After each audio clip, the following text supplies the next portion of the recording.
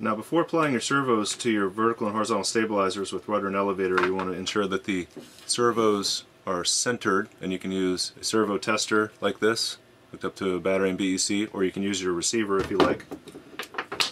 And there are a lot of fancier ways to attach your servos inside your fuselage, recessed underneath or inside the control surfaces, but for this very simple model I'm just going to stick them right on the surface, and I'm going to put my elevator servo on the top there and actually put the rudder servo right in front of it like this, and just stick them right to the surface. Now for mounting servos in low speed planes like this, I'm a big fan of this 3M mounting tape. It is about $15 for a large roll like this and will last many models. And it sticks extremely well to both the servo, particularly if you take off the sticker and clean that with a little alcohol, and it sticks exceptionally well to packing tape as well, but it will come off in a crash, and it is removable somewhat with the chilling effect of using the dust off in its liquid form.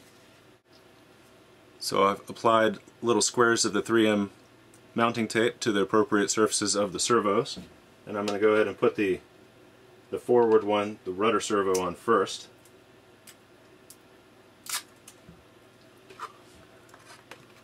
And I just like that to be right about here in the front, right up against the vertical stabilizer.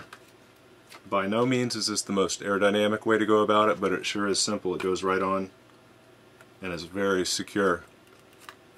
Next I'm going to put my elevator servo right behind it, stuck to the horizontal stabilizer. So there are both servos in place, and this 3M mounting tape also allows you to gently place servos in any other part and be able to reposition them for a little bit. Then after they're in place, press down firmly and wait like an hour or so, and it becomes much stronger as the adhesive has time to sort of integrate with the surface you've stuck it to.